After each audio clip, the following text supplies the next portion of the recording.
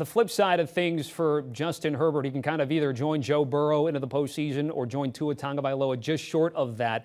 What do you think is at stake here for Justin Herbert? A defining moment potentially for him here. Yeah, I mean, it's an opportunity to get into the biggest stage of them all and get into the postseason. And this is a team that we've seen when they put it all together can compete with anybody, you know, including the Kansas City Chiefs. So, yeah, I mean, look, I think Justin Herbert's going to be fine. He's been fine all year for the most part, especially in the second half of the year when they took the training wheels off and started getting more guys going vertical with more regularity.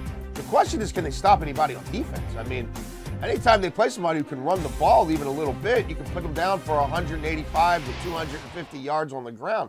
That's not going to cut it in the postseason, and that might not cut it against the Raiders team, who I believe are 11-3 all time when Josh Jacobs carries the ball 20 times or more. So that's more where my focus is going to be on that one. Which one of these teams shows up in the trenches? I mentioned the Raiders' deficiencies on the offensive line.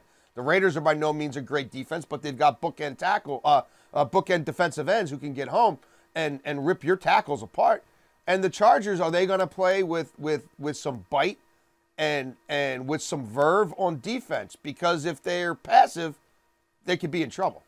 Chargers laying 3 in Vegas Sunday night. Do you want a sports network that delivers everything that matters about the game? The highlights, the picks, the instant analysis, no yelling, no fake debates, no politics. Hit the subscribe button and never miss a moment.